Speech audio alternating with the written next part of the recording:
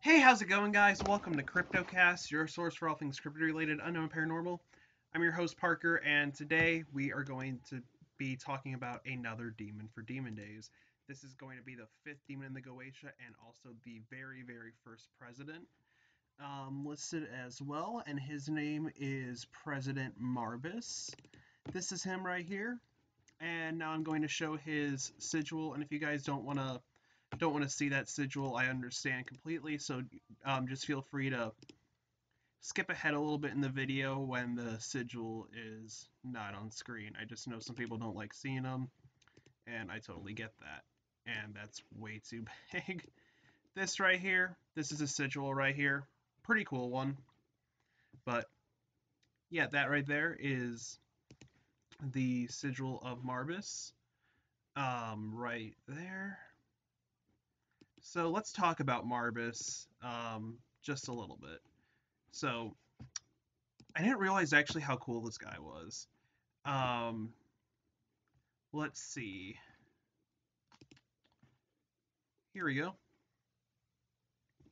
So Marbas, he appears as a lion, but he can change into a man upon the conjurer's request. So he normally appears in this lion form, but if the person that summons him wants him to change into a human, he most likely will do it. He controls 36 legions of demons, which is a decent amount. He answers truthfully on hidden or secret things when asked. So people say he also has knowledge about like the Philosopher's Stone and where the Philosopher's Stone is located. So he he'll probably answer that if you ask him. He gives wisdom and knowledge in the mechanical arts, which is really cool. And he causes and heals diseases. So he's a good ally to have during the pandemic rather than as an enemy.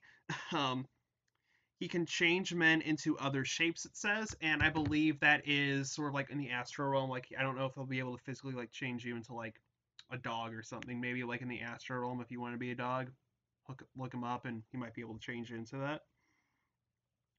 And I'd say he's more like the demon of fairness because he kind of goes like both sides. People like help like invoke him for like law and stuff and legal things, and it seems kind of fair, like causes and heals diseases. That's kind of like fair, like in between as well.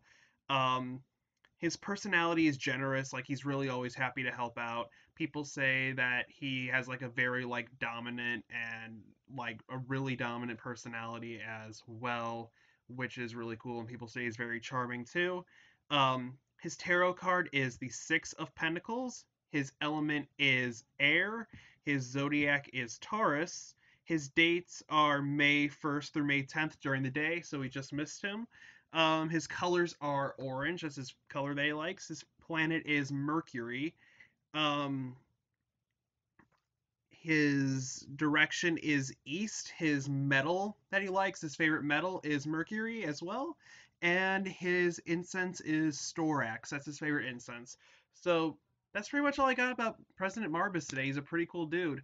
So if you guys like this video, be sure that like button. You can dislike it if you dislike it. Got some things going on, so yes, I apologize for not uploading yesterday. Just something big kind of happened, and I just got like really depressed and didn't feel like uploading yesterday.